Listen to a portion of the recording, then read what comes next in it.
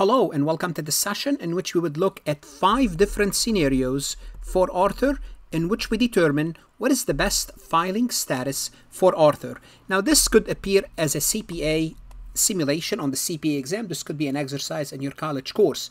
On the CPA exam it might look something like this, and you might have a drop-down box where you would select, for example, single, or you would select something like head of a household, or whatever the filing status you think that fits that of Arthur. So it's very important to understand the filing status. In the prior session, I explained all filing status. In this session, we will try to practice. We will try to work an exercise. Why? The reason you do so is to test your knowledge. Do you understand what we did in the lecture? Now, test your knowledge. Well, it might clarify certain topics, or it might say, great, it's confirming what I understood is correctly, and you could move on. Let's go ahead and get started. Arthur lives alone, but he supports a household where his elderly mother lives. His mother meets the criteria to be considered his dependent, but his father does not. So he supports his mother. His mother is his dependent. She lives in another home. Would his mother qualify him as a head of a household? So since he's not married, his two options are single, head of a household. We're not told he lives alone. Okay? So would his mother, that she's living in another house, qualify him, although his father does not qualify? And the answer is yes. As long as one of the parents qualify, Arthur will be able to claim head of a household filing status. Before we proceed any further, I have a public announcement about my company, farhatlectures.com. Farhat Accounting Lectures is a supplemental educational tool that's going to help you with your CPA exam preparation as well as your accounting courses.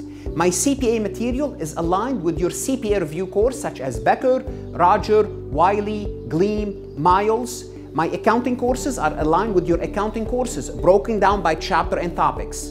My resources consist of lectures, multiple choice questions, true-false questions, as well as exercises. Go ahead, start your free trial today. Arthur lives alone. He still lives alone, but he maintains a household where his daughter Maria and Maria's husband, Ingrid's son-in-law, live. Both Maria and her husband qualify as his dependent.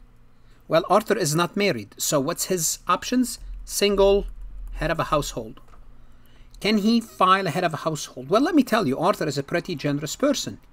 But the exception applies to the parents. So since his daughter does not live with him, now if his daughter and son-in-law, they live with him in the same household, he will be able to claim head of a household. You might be saying, but his mother did not. Yes, there's an exception for parents, but not anyone else, not kids. Let's take a look at the third scenario. Arthur maintains a household where he and his close friend Stephen live. Stephen meet the requirement to be considered a dependent. Well, so again, Arthur is single. It's either single or a head of a household. Now we are told that Stephen is a dependent. However, you have to understand, for the purpose of a household qualification, the relationship test has to be met, and member of a household, which is Stephen is a member of a household, does not get you to the household filing status. So a dependent, yes, we are told Stephen is a dependent, but there is no relationship. You might be saying, but they live together. It's a household. They are part of a member of the same household. Yes, they are. But that relationship does not apply and gives you head of a household status. Therefore, Arthur will have to file as a single. Arthur maintains a household where he lives with his mother-in-law. That's fine. Arthur's wives passed in the prior year. Well, let's see. So he was married. Let's assume this is year 20x3. His wife passed away in 20x2. So we're looking at 20x3. What are his options? What are Arthur's options? Well, since his wife passed away, what happened is this. You could either go back to single or qualify widow or widower if your spouse passes away. To qualify as a qualified widow or widower, you have to have a child. So he doesn't have a child, so that's out. He lives with his mother-in-law, maintain a household. Now, we are not told that his mother-in-law is his dependent. Okay? Well, if we assume that his mother-in-law is his dependent, then head of a household. Why? Because the relationship do exist under those circumstances. There's a relationship.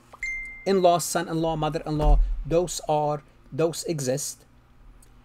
But we cannot make this assumption. If we cannot make this assumption, Arthur will default back to single. Okay? Qualify widow or widower, no dependent child. As long as his mother-in-law is a dependent, she meets the relationship test, he will be head of a household, but we cannot make this assumption here. Therefore, his status is single, back to single. Now let's assume, change the scenario, Arthur's wife disappeared rather than passed away.